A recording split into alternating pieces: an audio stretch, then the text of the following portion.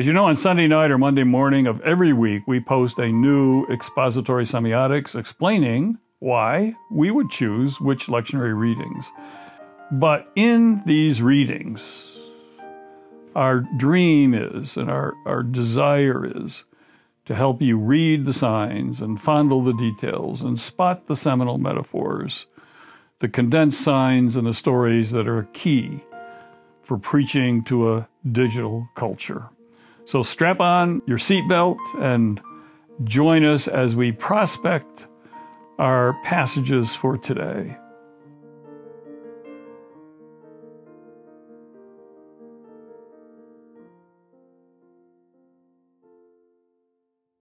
Leonard Sweet here for LenTalk number 80. This is a milestone, number 80, for the 26th of September 2021.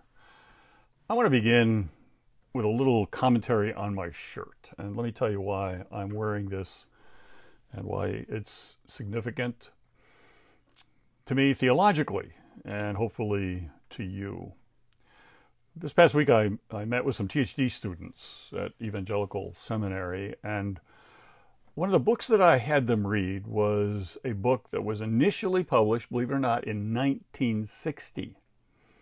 And it was published by a biblical scholar, a New Testament theologian at Yale, taught at Yale basically all of his life, named Paul S. Minier.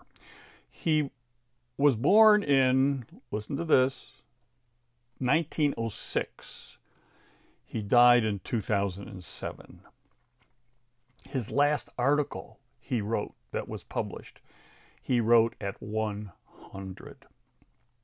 This is a guy, one of my heroes, my scholarly academic heroes, that what he called presented the church with dispatches from the front.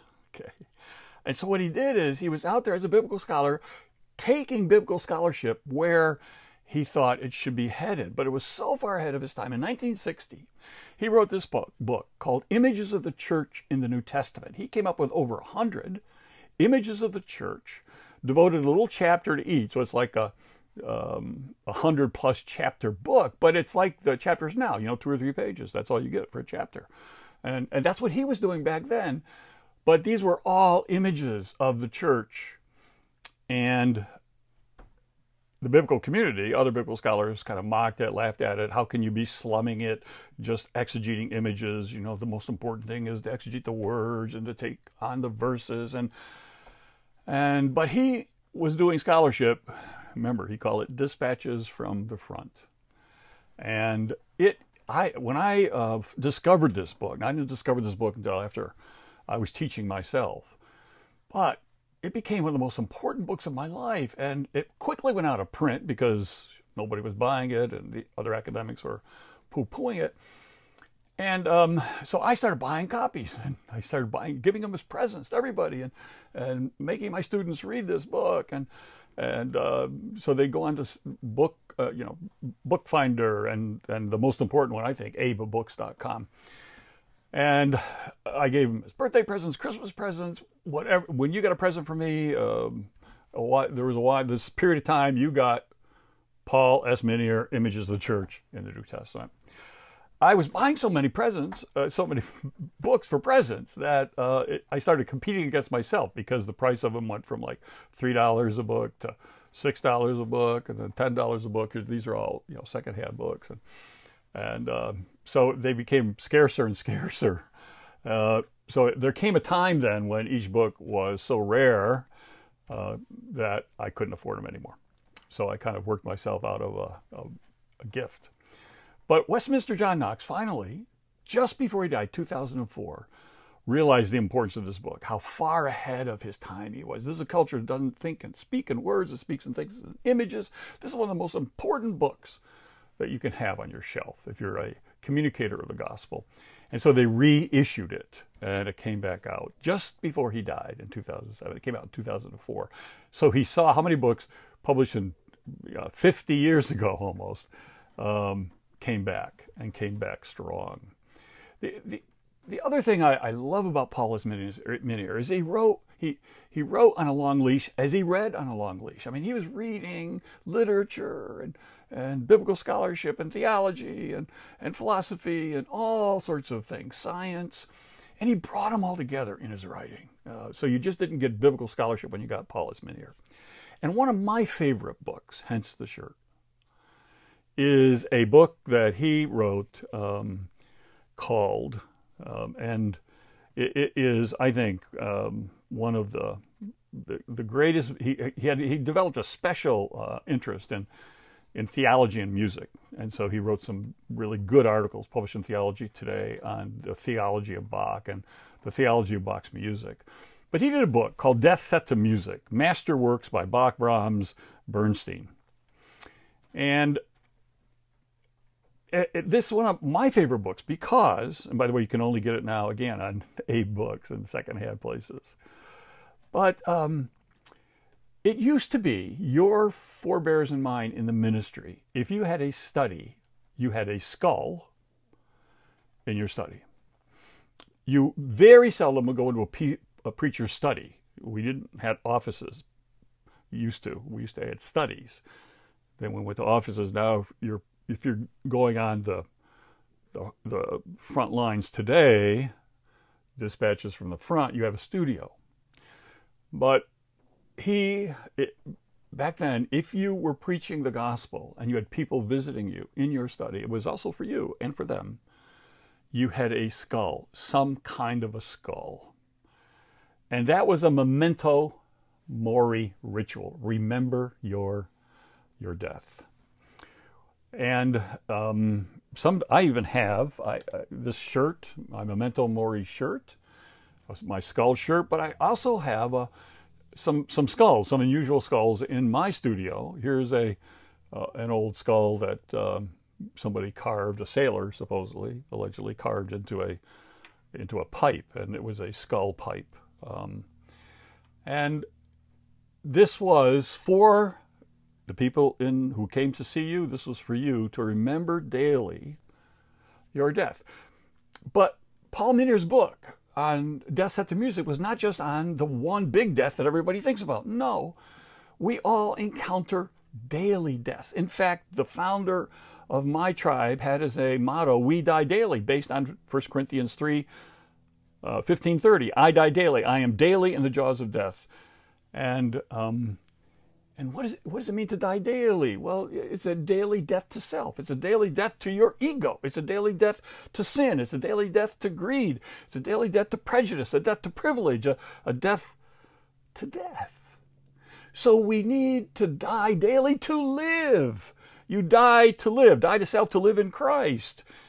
So memento mori rituals that our ancestors had around these artifacts, skulls, some of them actually were human skulls in the pastor study, were really memento vivere, remember to live rituals.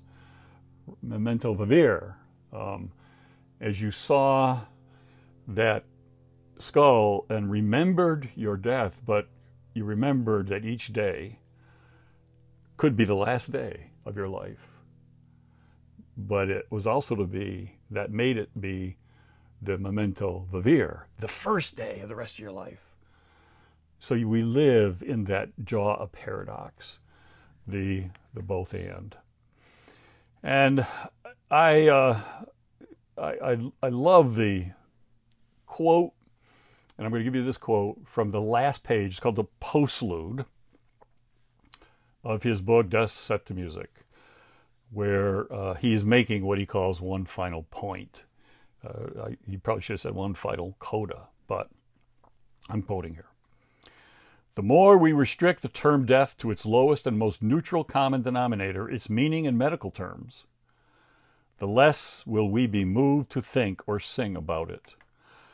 Only when we begin to think with Shakespeare about the many deaths created by fear, or with the Bible about the many kinds of dying, or about our daily little deaths, will we be inclined to turn passion into sound and sound into passion. Isn't that beautiful? Passion into sound and sound into passion. And that's why Wesley, he had these two sayings. He goes, we die daily. If you're maybe Methodist, we're supposed to die daily, which meant those little deaths that we die to every day. But he also is most famous. He's not famous for that quote, which is basically a Pauline quote.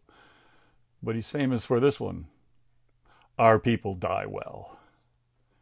And it's because we memento mori, or memento vivere, remember to live, that we can say one day, as Wesley, and someday I just want to talk to you about, I want to do a whole LenTalk just on Wesley's death. But we die well, as Wesley died well. By the way, singing two hymns, one written by his brother that nobody ever sings anymore, and another one by Isaac Watts. But let's get to our lectionary passages. And this is going to be a little unusual LenTalk, because I want to focus on the Numbers passage, but I want to just briefly mention some of the other passages that we have here, just kind of stir things up a bit. Psalm 19, 7-14 includes this very famous, "Let the words of my mouth and the meditations of my heart be acceptable in your sight, O Lord, my strength and my Redeemer." A little phrase that every preacher has learned. Sometimes we use it, say it out loud. Sometimes we say it silently. But the James text, which I really was tempted to do because it portrays sozo Jesus in such powerful ways that if there is a single bullet that can heal, it is sozo Jesus that can just deal with all of the brokenness and the batteredness and the beatenness of our world today. It's the healing power of Jesus. Mark 9, sometime you're going to get a sermon on this for me. But this is where Jesus talks, everyone will be salted with fire. And this whole metaphor of a covenant of salt and being salted with fire, we have not really understood. The other religions, when they practiced animal sacrifice on the altar, they seasoned the animal with all sorts of sweet things like honey, or savory things like herbs. The Jews just did salt. Even if your offering or sacrifice was kind of a wheat and barley pancake, it was salted. And the salt on the fire had huge significance, and a covenant of salt mentioned is not paid enough attention to. But the Numbers text is what I want to address here very briefly.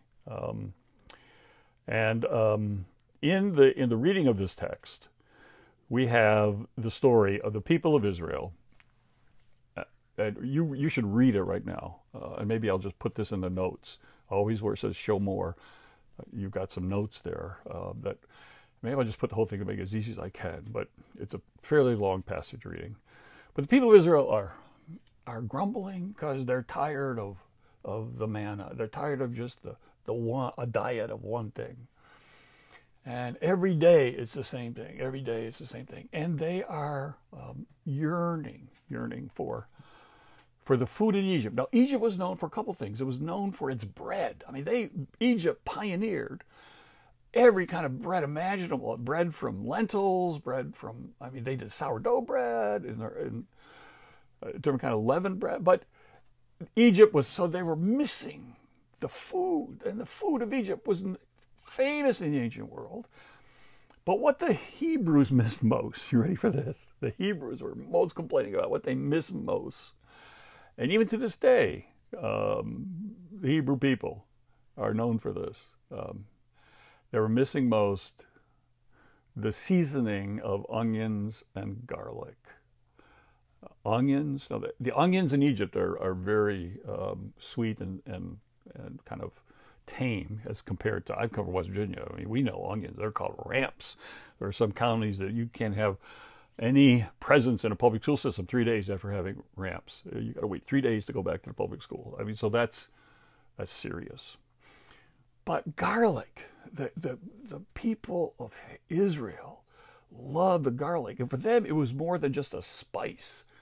It was more than just a spice that brought flavor and passion, if you will, and intensity to the worst food you could have, the slave food.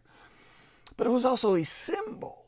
I'm surprised it wasn't the land of milk, honey, and garlic. I mean, because it was a symbol of the good life. It was a symbol of the life that God could make for us, even in the midst of oppression and suffering. You could even have that promised land experience. And so give us that.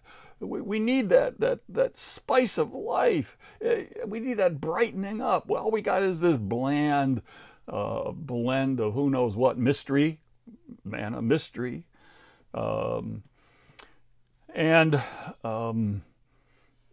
Garlic became, throughout history, a clove that kind of was the essence of Hebrew identity, that could do the best of things in the worst of times, and even have the joy of life, memento vivere, in the midst of oppression and injustice. But so they're complaining. They're not happy. They're just why? And Moses can't take the grumbling anymore. And he just says, God, I can't take it. Just kill me now. I mean, they're killing me one way. Just kill me. I can't take this grumbling, this complaining. I mean, they're always looking back, wanting more garlic. So God hauls them in to the tent of meeting. Now, last week we had a tent of meeting.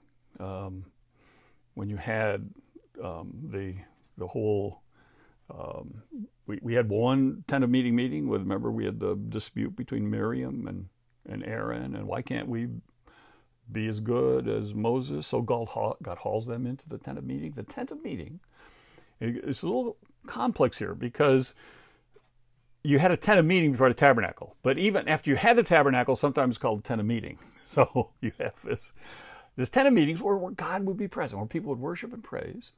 But we also have a tent of meeting where something else happens. It's when God says, okay, I've had enough. I'm calling a tent of meeting.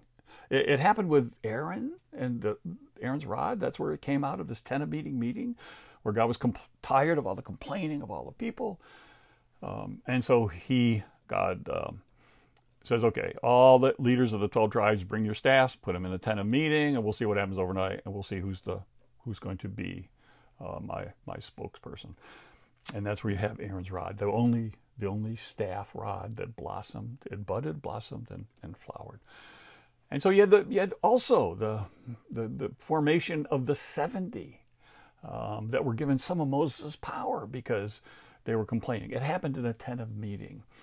So the tent of meeting, whenever you read this, it's either one of two things going to happen. Either God's going to appear in clouds and in glory, and there's going to be a great time of praise and worship, or you're getting taken to the woodshed, or you're summoned to the principal's office, or it's a time of reckoning. I don't care how else you put it.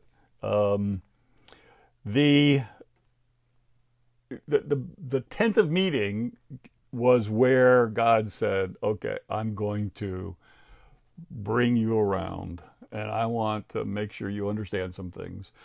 We would call the tent of meeting today, it's time for a come to Jesus meeting. It's time for a come to Jesus meeting. It's time to let's get real about what's going on here, and let's deal with it now. It's time to talk turkey. And I want to suggest that the biggest need of the church today is a come to Jesus meeting so it can come to Jesus. We desperately need a tent of meeting. And I believe God is calling the church to this tent of meeting. We're being taken to the woodshed, if you will. We're being called to the principal's office. We're summoned upstairs. And it's time for a come to Jesus meeting. because the church has failed to come to Jesus. We have so been about, in this attractional model, the great mission statement that Jesus gave us. See, we didn't like the one he gave us, so we had to write our own. Go into all the world. So it's go. It's not come. We made it come. How do you get more people to come to church? But it's come to church. Go into all the world. Make disciples of Jesus. Okay, missional. Make disciples of Jesus. Relational. Of all cultures. Incarnational. That's what I call it, MRI. The default posture of the church. The default operating system of the church. MRI. Missional, relational, incarnational. But we made it about come to Jesus, to hear these propositions. So it's attractional, propositional, and then it's very colonial, because we expect Jesus to work in your life as Jesus worked in our life, and in your tribe as he worked in our tribe. And so we're in an APC default rather when we should be in an MRI default. And this is the greatest need of the church today. We got all these things about we need all this stuff. No, we need a come to Jesus meeting where we are reminded that we are to call people. It's not come to church. It's come to Jesus. It's come to Christ. For God so loved the church, right? That's what it says. No, for God so loved the world. The biggest come to Jesus meeting is for the church today to remind Christ Church that it's not to come to church, but come to Christ. The church is not about the church. We've made the church about the church. And how you do church and how you be church and all that. No, the church is about Christ. We are the body of Christ. And we are calling people not to find salvation in the church, but to find a living community, a saving community, a healing community that is focused on Christ. The church is more than a bridge between heaven and earth or a bridge over troubled waters. It's not just a bridge to those in need, which it should be, but the church is a bridge, more than a bridge. It's a bride. The bride of Christ. The very body of Christ. And it's all about Jesus. And maybe it's time for us to rethink this tent of meeting summons that God has periodically with the people and its leadership. And maybe it's time for a come to Jesus meeting for the church so that we can be reminded about our first love that we've lost. The passion that bursts into sound.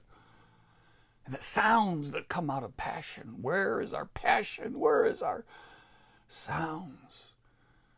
It's all about Jesus. It's all about Christ. I have a friend in England. His name is Phil Knox. And he's just written a wonderful article about a soccer player.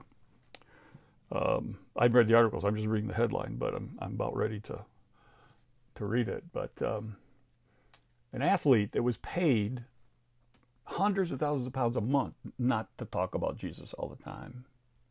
And he framed his essay, and I love the title, How Much Would It Cost You to Stop Talking About Jesus? How much would it cost for you to stop talking about Jesus? How much would you need to be paid to stop talking about Jesus? I'm reading that and I'm going, you sure I read that right? How much? Maybe I thought I was reading, isn't it really, how much would it cost to pay you to talk about Jesus? No. Where's our passion? Our passion for Christ such that we can't stop talking about it. A fanatic has been described as somebody who won't change his mind and won't change the subject. Maybe we need a little more what we used to call fanaticism. Maybe we need a little more passion. Maybe we need a come to Jesus meeting to remind the church to come to Christ.